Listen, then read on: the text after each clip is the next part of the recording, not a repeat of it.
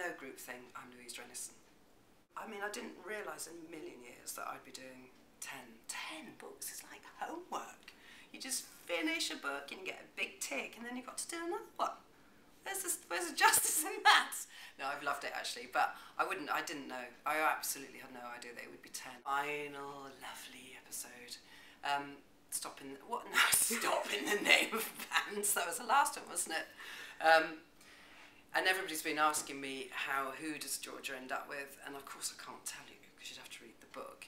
But I'll just say there is a fantastic comedy scene about Rom and Jewel. And my mother said this to me the other day. She said, "Are you laughing at your own book?" And actually, sadly, I was quite a lot. And there's a lot about the Ace Gang, a lot about Massimo and the band. You know, just the usual boy lipstick component in a way. Well, I shouldn't really reveal this about Georgia or me because they're very closely aligned, but actually I would have chosen all of them.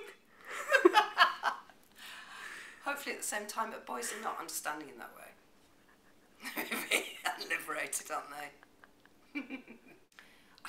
I shouldn't really give away anything, but what I'm going to do next is I'm going to do a series about a really bad performing arts college. Not like a lovely fame thing or high school musical, but an actual thing where girls aren't actually that good at what they're doing. I think there's a lot of comedy opportunities there, and there will be a gang of girls. There'll be a lot of teenage stuff in it. Gosh, everything actually. I was really sad because I had to read. Was asked to read. I read my own books on tape, you know, for taped books, and it was only when I was actually because I hadn't really read it since it went off to be kind of made into a book and everything. So I came to it. Actually, I had this very picky girl. She, you know, you get a producer and she started correcting me. She was nice, but she was very particular. She started correcting me on my pronunciation of words like Abscheidkuss and, you know, the German things. She said, "Oh, no, it's Abscheidkuss, actually." And I went, "Oh yeah, okay, whatever." You know, and Spengelviertel and Knutsch and all this. And I said, "Look, love, if you're going to start correcting me on my mispronunciation, we'll be here for years." So that bit was funny for me. But the actual saying goodbye, you know, the end bit, I did find myself a bit, I blubbed actually, secretly blubbed. Yeah, it was sad.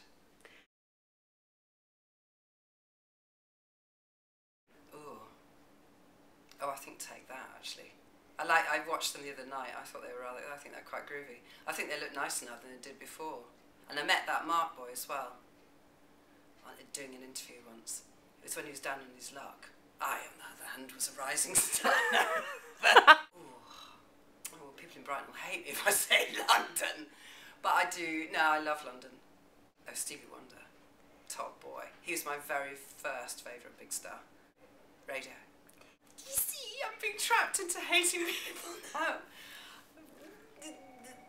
Actually, in a way, teens. Which would I like? What, Single with a Boyfriend? That's my favourite. Single with an understanding boyfriend. Oh, North, I'm afraid. Can we not have combinations of these? I mean, my ideal is actually a disco inferno in one bit of it, where you can have a bit of a snooze if you get tired with your mates somewhere else. Tea.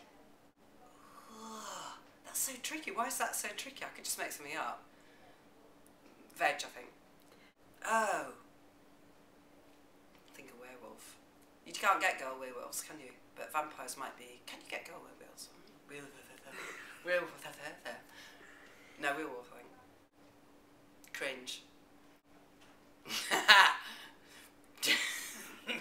Well, I would deny, but usually I'd get found out because I'm not a very good liar.